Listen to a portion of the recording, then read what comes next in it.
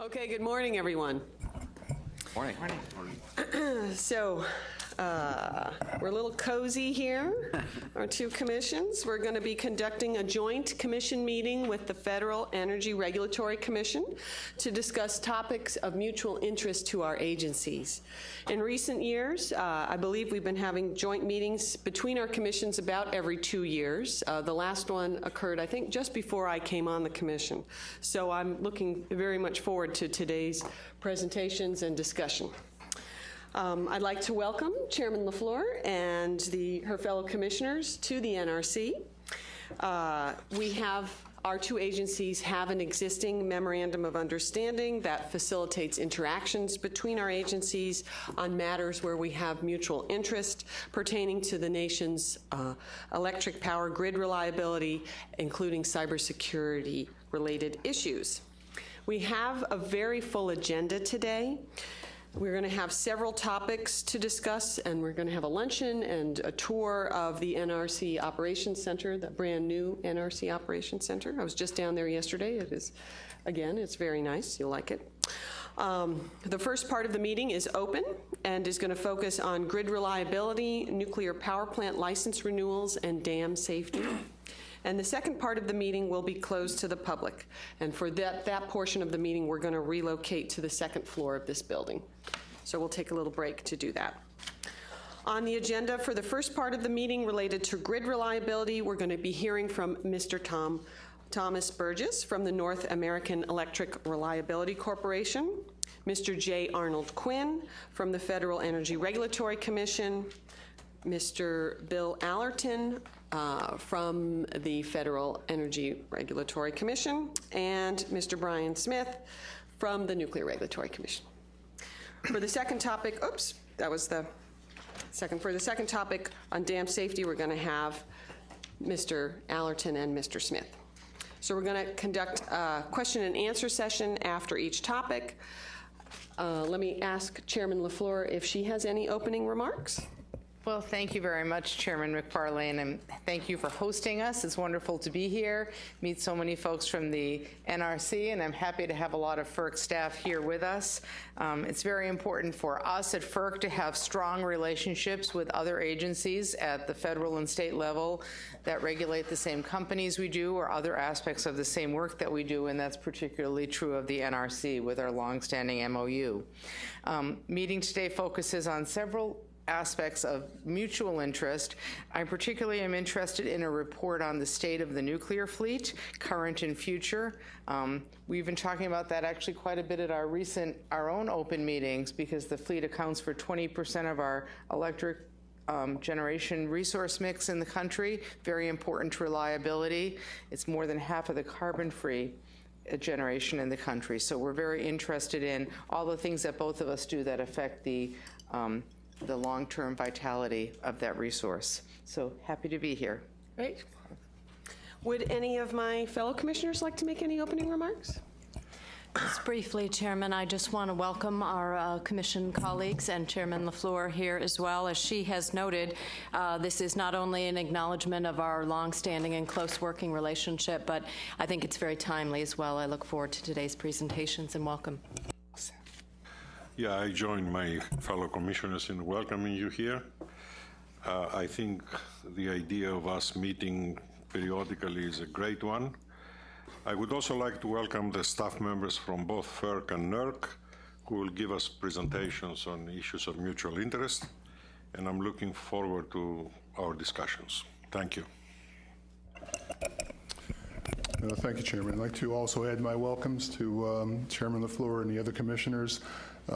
It's our turn to host you. I'm sorry we don't have the space that you do in your facility, but we do make do. And again, also like to welcome the staff of FERC and NERC. And I wanted to also have a special shout out to our Office of Secretary, Rochelle, and her folks for working so hard to pull this together. I know this was a big effort, so good work, and thank you. Thank you, Chairman. Thanks for coming. This relationship between our two agencies is very important, and I think this is a really timely meeting. Thank you. Would any of the FERC commissioners like to make any opening remarks? course. Well, thank you again for having us. These are not only helpful because we get a chance to talk to each other and develop the relationships, but I also think it forces the staffs to work together, and sometimes that's even more beneficial than actually the public meeting. So, again, thank you for your hospitality. There you go. Great to be here. Thanks for hosting us. Look forward to our conversation. Good morning, and thanks for the invitation to be here. I understand I'm in Rochelle's chair. Someone already told me that, so thanks for letting me borrow your usual spot. I'm the newest to the commission, so this is my first one of these that I've had an opportunity to attend. I think the last one was maybe after I was confirmed, but literally days before I took office, so I've been in a full 2 years. But thanks for the use of your space, and look forward to a good meeting. Great, thank you. Okay, I think we're going to turn to our first topic right now, which is grid reliability, markets, and extended loss of all AC power. So I'm going to turn over to Mr. Burgess from the North American Electric Reliability Corporation. Thank you very much, and it's really a pleasure to be here, and Chairman of the NRC and Commissioners, Chairman of the FERC and Commissioners, it's a pleasure to be here. My name is Tom Burgess. I'm the Vice President of Reliability Assessments and Performance Analysis.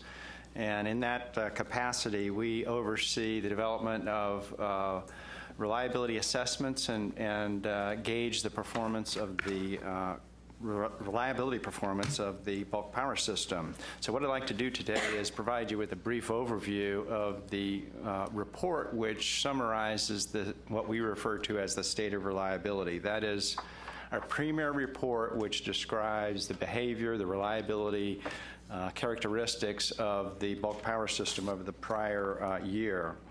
That report contains key findings, and it's based on a solid technical framework that arises from merging data analysis, event evaluations, root cause reviews, and represents an integrated review of reliability. Next slide, please. We should be having slides. There we go. So it's an independent review of performance. It attempts to identify trends and issues that potentially raise risks for the bulk power system reliability. We use that to formulate recommendations and use that as a risk basis to provide recommendations to what we refer to as the Reliability Issues Steering Committee, which ranks and prioritizes the efforts that we undertake to improve and enhance reliability. It is an input stream to the development of standards, the most important standards that we want to pursue. An initiative that we've undertaken, which is referred to as the Reliability Assurance Initiative, which is also a risk-based approach to assuring reliability. And ultimately, it merges the concepts of event analysis, reliability assessment, and even the cyber environment. By providing an advanced indication or identification of trends and emerging potential risks, we believe that we can get in front of those risks and initiate actions that can help alleviate the effects of those risks or lessen the severity of those conditions. Next slide, please. The first key finding is that the bulk power system has a sustained high performance level. This chart is a composite index chart, which is comprised of all the days of the year sorted from highest to lowest in terms of severity. The severity is an index comprised of transmission loss, generation loss, and load loss. And so that severity risk for every day of the year then is charted, and we can do a year-by-year comparison of the performance of the bulk power system on those measures. In 2013, our performance was as good as it's ever been in the years that we've been measuring reliability performance.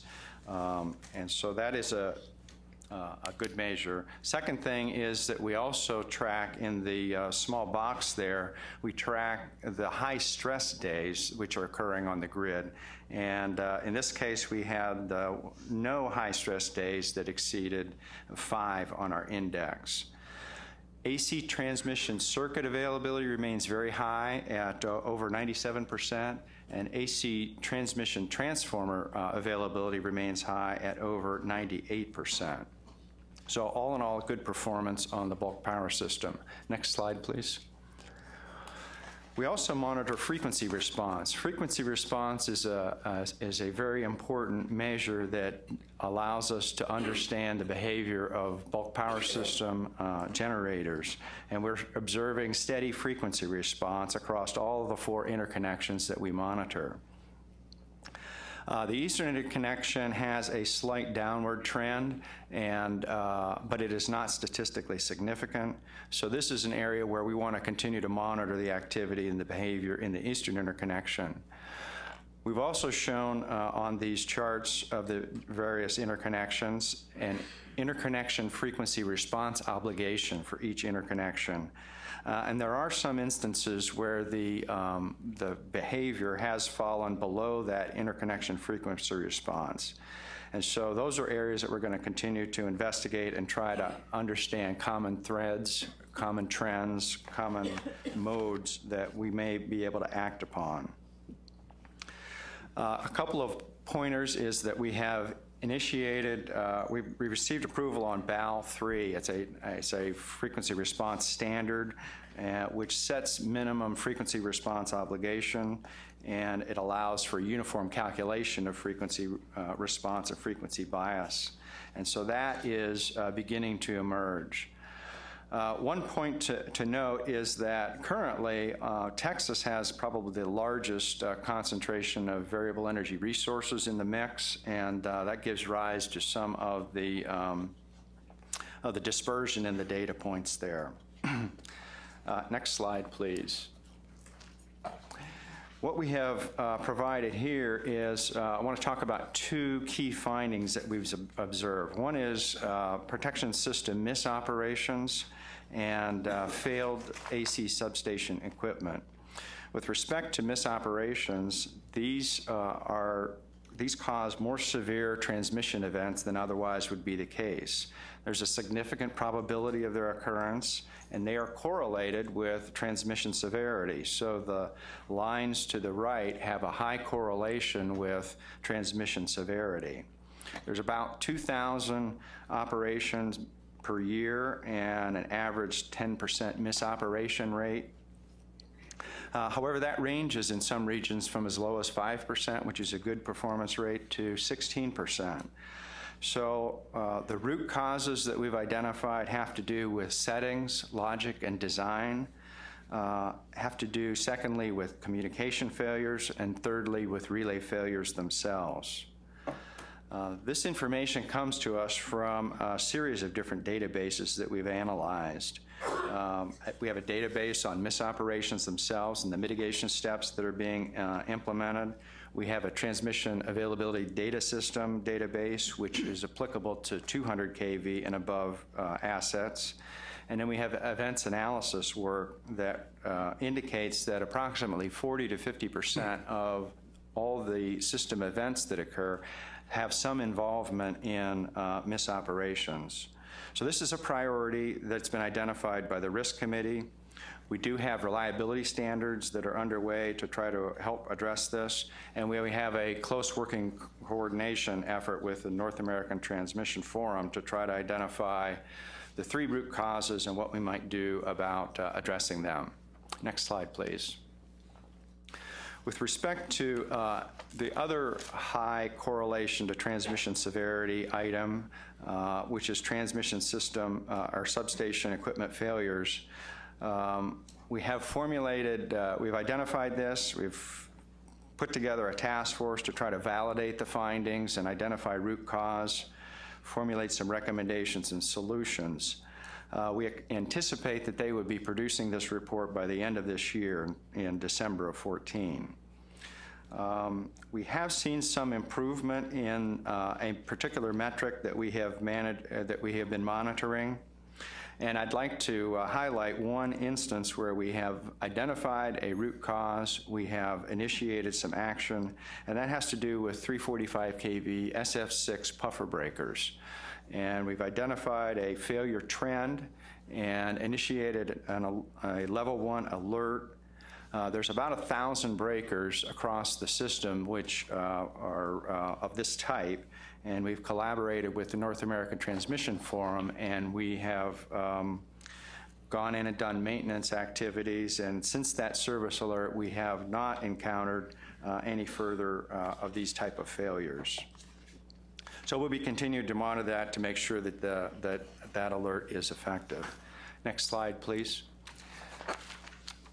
The final key finding that we have identified is that the use of EEA level 3 have begun to decline, and that's a good news story. EEA 3s are those where firm load shed is imminent or in progress to preserve reliability of the local area.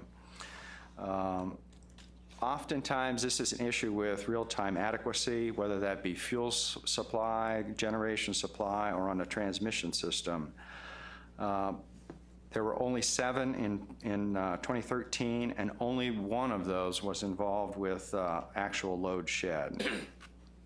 We also monitored other types of load shed, 8 load sheds that were used to mitigate actual or post-contingency transmission systems. All of those were less than 300 megawatts, and only 1 exceeded 4 hours. So we're going to continue to monitor this. This is a good news story and less EEA 3s being required. Last slide. So just to summarize, these findings and these trends are used to integrate with risk control projects, to refine our security metrics, and address integrating variable resources and a historic change in the resource mix.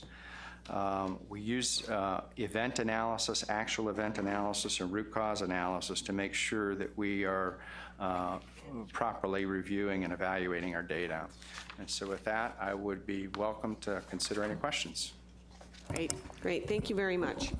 All right, I'm going to start off with a quick question. As a result of the Fukushima accident in Japan, we have asked our power plants to install additional backup systems to provide AC power in the event of loss of offsite AC power. And they're doing so, but I'm interested in whether you guys track whether or how well restoration of power after loss of power is done. Restoration and recovery is an important area that we have done a number of activities on. One of those had to do with a GridX2 event that we convened last fall, really to test the system to breaking and engage both our preparedness, our communications, and then our recovery steps that occur beyond that. That's actually having a metric, though, on the actual conditions, the actual restoration in the system. We do not have currently that kind of a metric. That's probably something that we should investigate. Yeah, it would be helpful, especially for those of us who live in this area and constantly lose power and don't get it restored for a week or more. It's of personal interest.